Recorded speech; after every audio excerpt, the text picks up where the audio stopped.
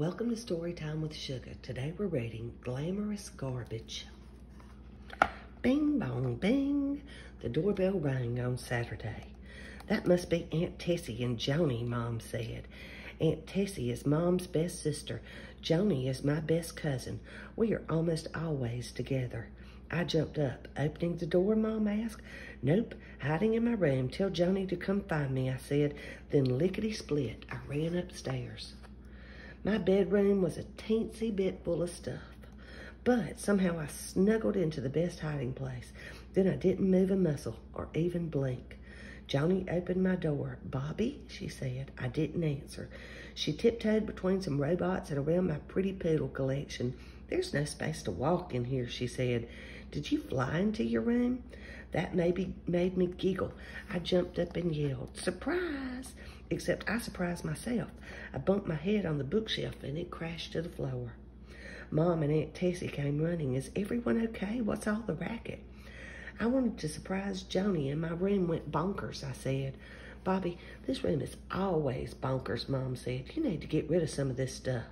No, I need all of it. It's my very favorite stuff in the world.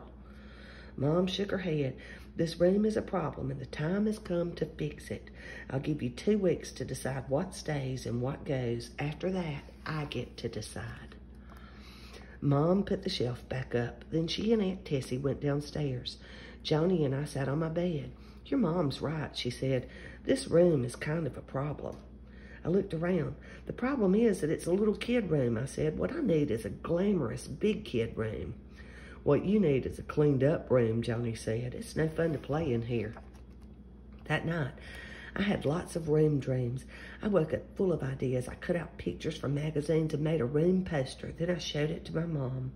This is what I want, I told her.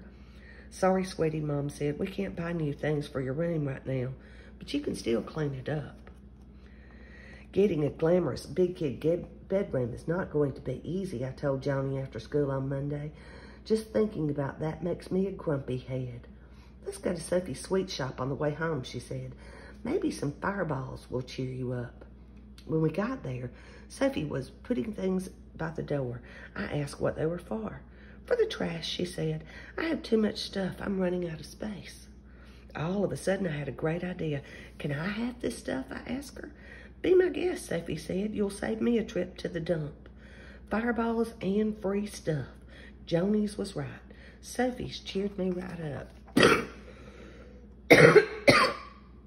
But Joni wasn't so cheery. What are you going to do with Sophie's trash, she asked. This isn't trash. This is a glamorous garbage, I said. Now I have a room plan. I think you need a plan to get rid of stuff, not collect it, Joni said. You'll see, I told her. When we got to my house, Mom met us at the door. Barbara Louise, she said, what are you doing with that junk? I have a room plan, I said. I'm not sure I like this plan, she said. You'll see, I told her.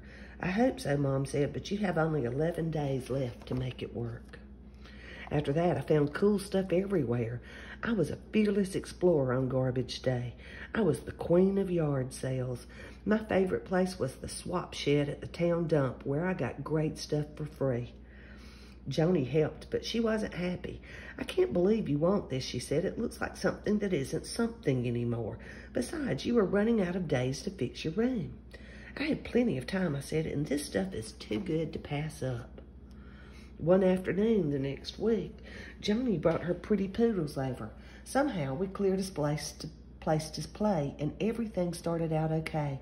Then all of a sudden, Joni got upset. I can't find my purple poodle, she said. I just had him. He was right here. We looked all over. We looked all under. We couldn't find him anywhere. That's when Joni started yelling. There's no space to walk and there's no space to play. This room isn't glamorous. It's a mess. And now it's made me lose my purple pretty poodle. No more stuff should come into this room until stuff goes out. You know what? Something did go out of my room that day. Angry Joni. It took a while, but I found Joni's poodle in the only place we didn't look, behind my room poster. I looked at the poster and I looked at my room. They were not alike at all. I was so busy collecting things that I forgot to use the things I collected. That's when I knew it really was time to fix the problem of my room.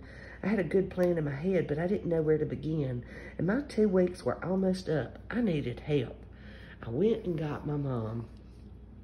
The first thing we did was make different piles. Keep it stuff, fix it up stuff, time to go stuff. The hardest pile to make was the last one. I was not happy about saying goodbye to those things. You're doing a good job, Mom said. Then she pointed to the best pile of all, the fix-it-up stuff. Now tell me about your room plan and we'll get started on that. After school, the next 3 days, we cleaned and painted and took stuff apart. Then we put it back together again, but in different ways. When we were done, nothing looked the same as before. Do you think Joni will come over and play now? I asked my mother. I have a feeling she will, Mom said. On Saturday morning, the doorbell sang again. That must be Aunt Tessie and Joni, Mom said. I'll answer the door. I'm going to hide, I said. Tell Joni to come find me in my room. Lickety-split, I ran upstairs, but my room was so neat and clean, all the old hiding places were gone. At the last minute, I found the perfect place. A second later, Joni opened my bedroom door. Bobby, she said. I jumped out of my closet. Surprise, I yelled. And this time, I didn't surprise myself. I surprised Joni. Welcome to my glamorous big kid made with help from my mom and best cousin room, I said. I gave Joni a hug and her purple pretty poodle. Then I gave her another surprise, something that I'd made into something again. Joni loved her present, and everybody loved my new room, even if it still was a teensy bit bonkers. And you know what else? I'm still the queen of yard sales.